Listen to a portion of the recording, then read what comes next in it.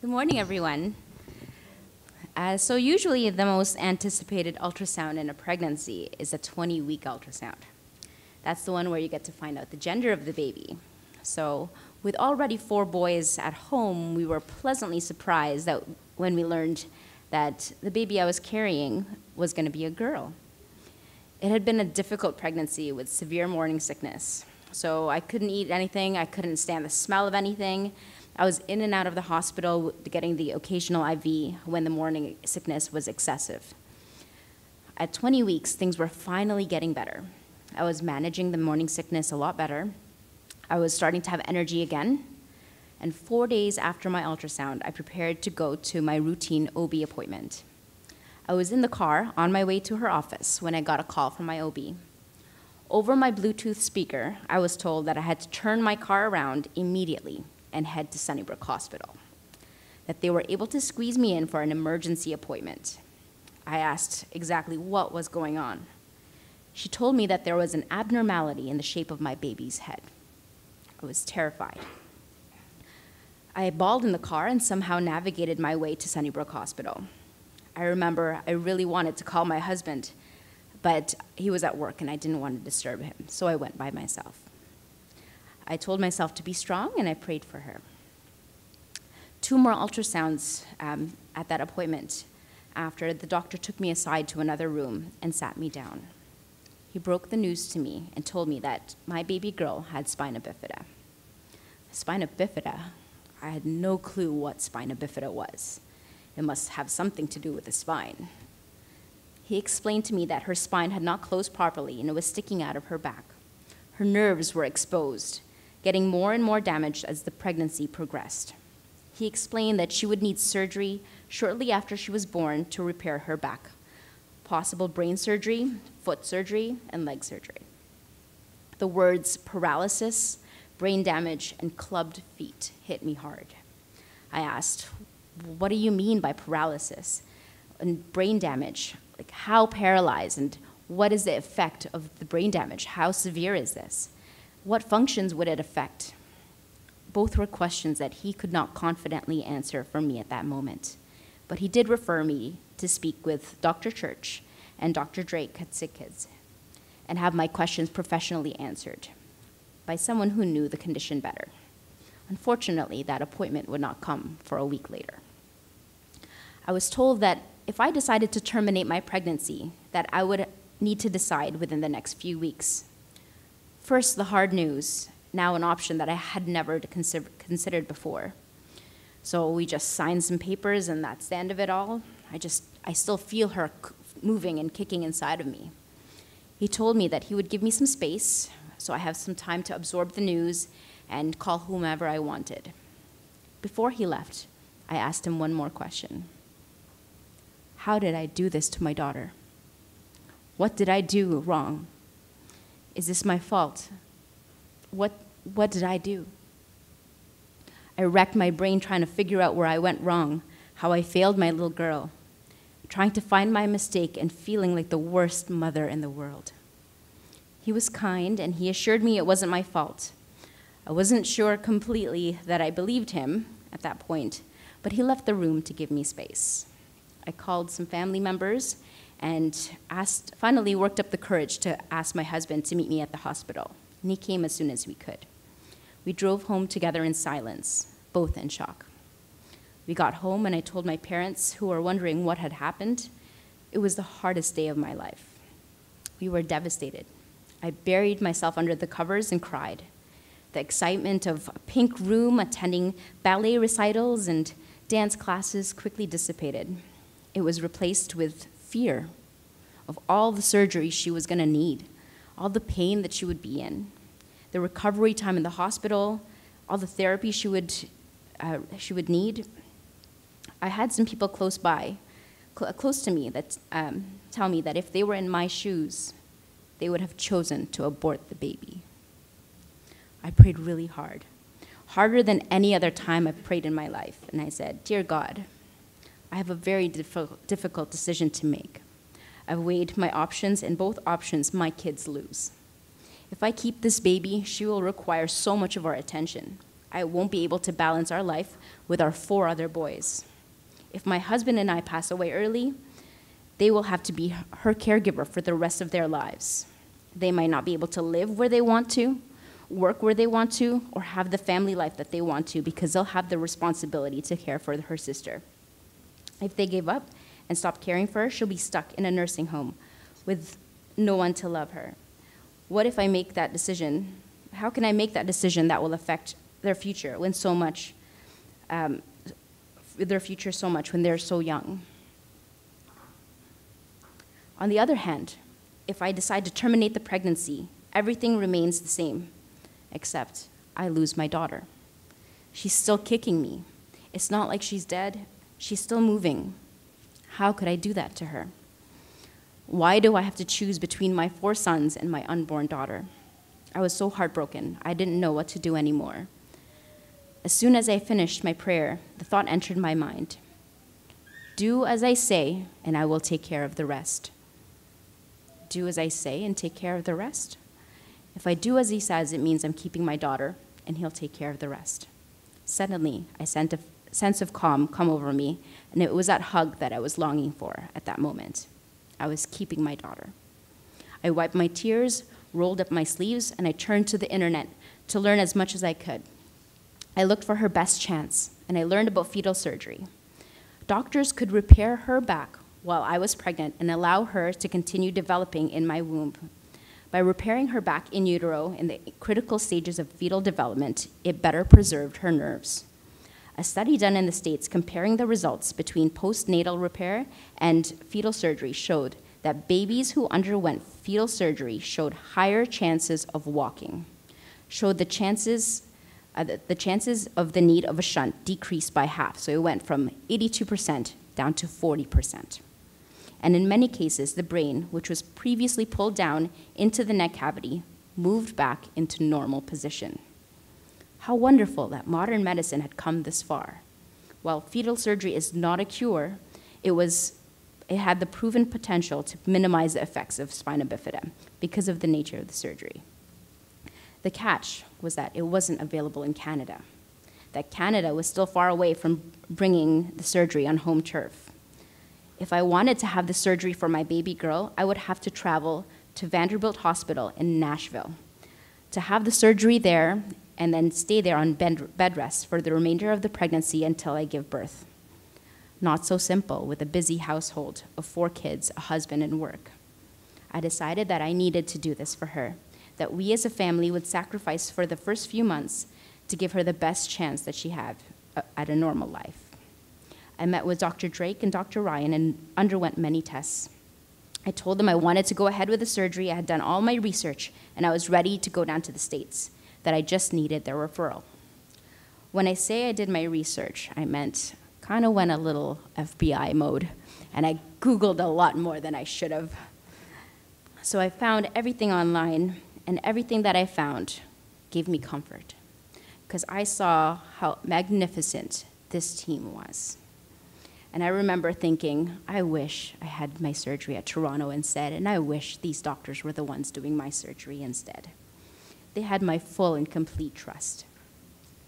To my surprise, Dr. Ryan had told me that they were ready to do the first spina bifida fetal surgery in Canada, where the surgery would be performed at Mount Sinai Hospital in collaboration with Sick Kids and Vanderbilt Hospital. And they asked me if I would like to be their first patient. My jaw literally dropped on the floor. I could not find it. I said, absolutely. I was so happy. I really tried to restrain myself from hugging him. If I did, I probably would not have let go. Security would have had to pry Dr. Ryan out of my She-Hulk pregnant arms. You know, us pregnant ladies, if you've ever held a pregnant woman's hand and said push at the same time, we have a death grip. While I was waiting for surgery, I was fortunate enough to have researched and maybe borderline Facebook stalked a few Canadian spina bifida moms and reached out to them to ask some questions. At the time, I had more questions for the moms and families living with spina bifida than I had for the doctors. They were so unbelievably kind and accommodating, and they answered my questions, and one of them actually introduced me to a group of spina bifida moms who had undergone fetal surgery on Facebook. So I was lucky enough to be bombarded with blogs, pictures, videos of their young ones doing well. I saw announcements of babies being born. I saw ones of babies passing. I saw posts where babies were being admitted into the hospital, having surgery, photos of their first steps, dance recitals, sports games, graduations, prom, and I was inspired and thankful. After an MRI, amniocentesis, and several ultrasounds later, June 4th, surgery day came, 25 weeks gestation. The magical team of 24 medical staff from 3 hospitals, including our very own Dr. Kulkarni, was there. I was rolled in, not scared, but so incredibly grateful for all the wonderful people in that room. Are you guys ready to see what it looked like? Okay, so they've already cut my belly at this point, and this is my uterus.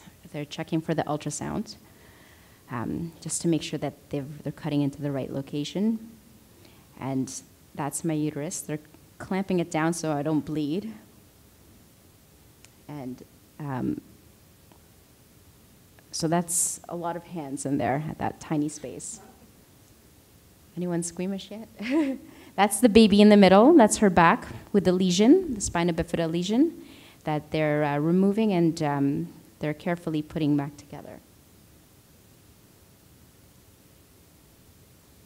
So ICO is, there's a term that they use in the spina bifida fetal surgery community. So she's considered twice born. So she was born, because technically they opened her womb at this time, and she was born again on her actual birthday. So after the surgery, they're closing out all back up again. And that's it. And then they sealed me back up to continue the pregnancy for a couple more months until I gave birth to her at August 19th. So I ended up waking up after surgery 4 hours later. They told me everything went well. I was rolled off into recovery under the amazing care at Mount Sinai. It was 2 weeks of recovery at Mount Sinai. Coughing hurt, laughing hurt. Standing and walking after surgery was a challenge. I had my staples removed in the 2nd week. Nice little scar there. So they went all the way up, and the cut was the same in my uterus as well. So it's still, in the beginning when I coughed, it felt like it was actually pulling away again, but I think it was just my imagination. I was on a lot of drugs at that point. So I was able to go home after the 2 weeks and continue my pregnancy on bed rest. And I delivered August 19th, and I finally got to meet my beautiful baby girl. Yay. I remember still being scared, and as she passed each test, I was able to let go of a little piece of that fear. Her back was healing nicely. She was gaining weight. Breathing on her own, she progressed well in NICU. As you can see, she was born breech, so her legs were kind of up in the air saying hi. So her brain has moved back into normal position. It's stable. She has not needed further brain surgery so far. There's no shunt. And she can stand with support. She's waiting on her first set of AFOs, so braces, so she can start walking. She is a smooth talker and a great dancer. She is a happy and cheerful baby and determined to meet all of her milestones.